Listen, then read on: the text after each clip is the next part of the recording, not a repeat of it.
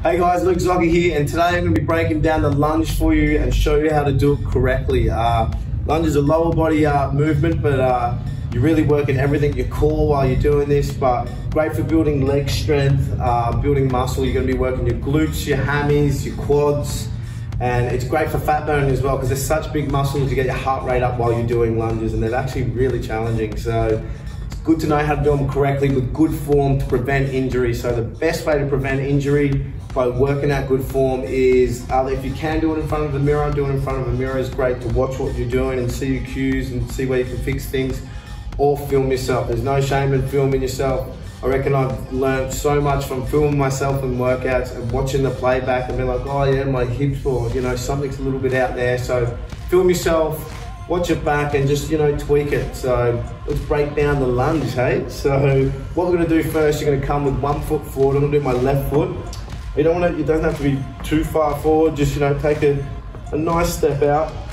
The big thing here is whatever foot you have in front is going to be taking the bulk of the weight. So 80% of the weight is going to be on this left side.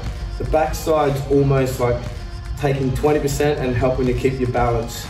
Biggest thing will be here is you might lose your balance. So I'm going to stare directly at the camera. I have got eyes on you to get my my levels right, but stare on something on the ground, pick a spot, because that can be challenging as well. Now, the cues are here, 80% of the weight is going to be on this left heel, which is going to fire this hamstring and glute. You don't want your knee coming too far forward, like over your toes, and you're going to come down to where you feel comfortable. Everyone's range is different, but you're going to practice this and get better at it. So I keep my hands on my hips, all the weight's going into this side. I'm looking straight, want to keep my top of, my upper body nice and neutral, head neutral, come down, driving the weight on that heel, fire that glute. I can feel that there, my bum is tight, it's ready. So let's do another one. Coming down, everything's nice and neutral, drive up. If that's too challenging, you can let this knee go to the ground softly. So what I mean by that is you're here, you set up, all the weight's on this heel, slowly lower down, and you're here. Little breather, reset, stand tall. Again, everything straight, weights on this heel, this side's firing, come down and softly land on that side, stand up tall.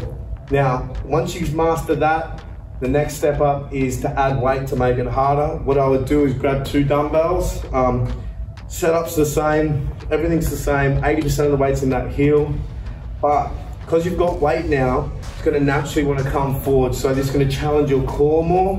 In this position, I've got 2 dumbbells, shoulders back, nice and neutral, chest up, standing here with weights, stand tall. Again, see I've got a bit unbalanced there. Look straight, weights on that side, stand tall.